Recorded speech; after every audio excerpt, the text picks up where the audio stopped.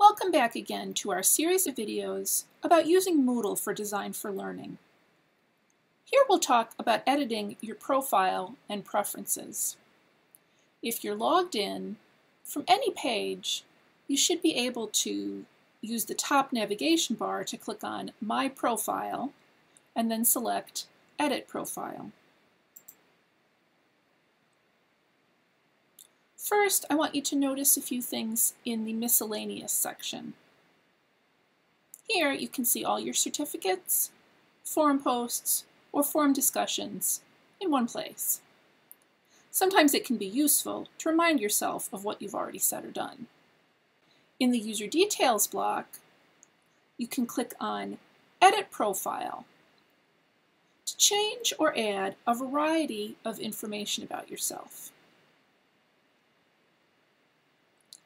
Some sections are collapsed, so just click on the arrow next to them to expand them.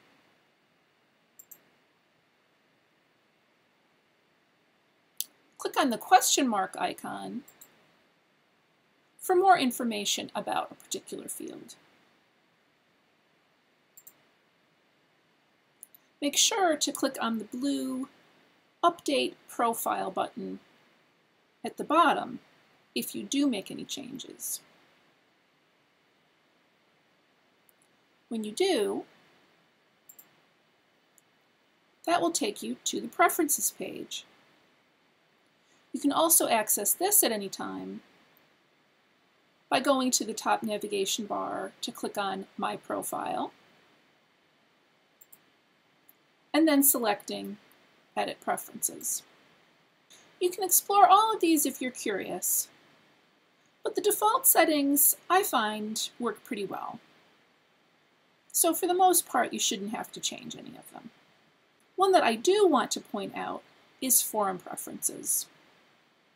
There may be times that you want to change these.